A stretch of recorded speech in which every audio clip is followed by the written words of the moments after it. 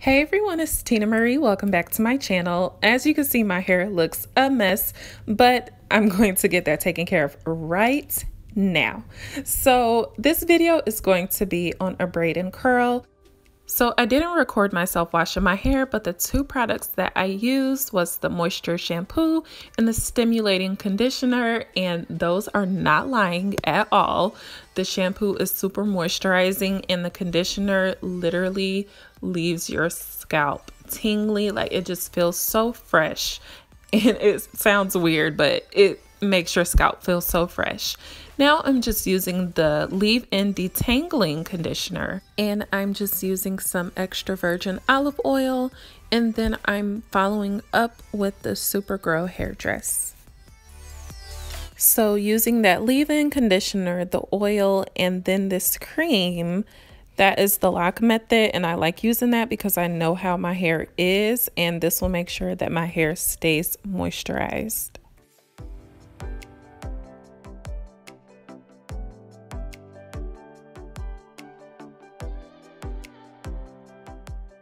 So usually I like to do my braid outs on stretched hair, but I'm doing it on wet hair. And so one thing that I will say to you is that make sure when you're doing your braids on wet hair, make sure that you get the roots.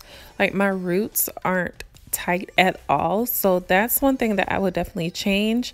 And as you see, I'm just rolling the perm rods up. I usually don't do the perm rods like this. So this whole thing is kind of new to me. I usually like swirl the perm rods around.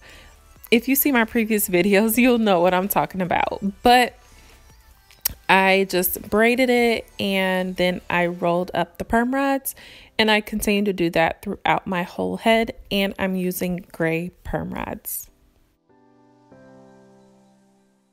Another thing that I really like about this product that I'm using is that it's defining my curls so much. If you just seen when I was brushing all of the curls with the Denman brush, they were just so juicy, and I love it.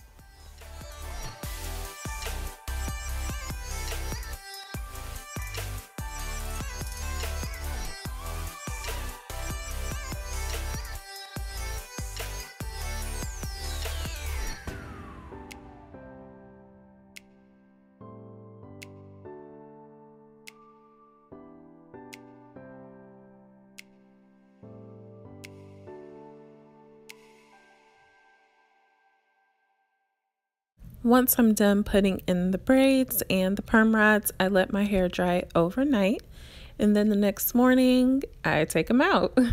And I just make sure that my hands are coated with oil before I even start taking them down.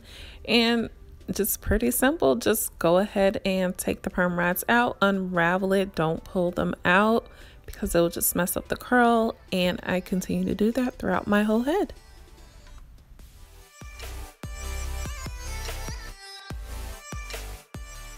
So remember when I said that I wish that I would have did my braids a little bit tighter, especially at the root? So this is why. As you can see, my roots are really puffy. So especially if you're doing it on wet hair, and if you have hair like me, so I think my hair is like a 3C, 4A, 4B type. So just make sure that you do it tighter.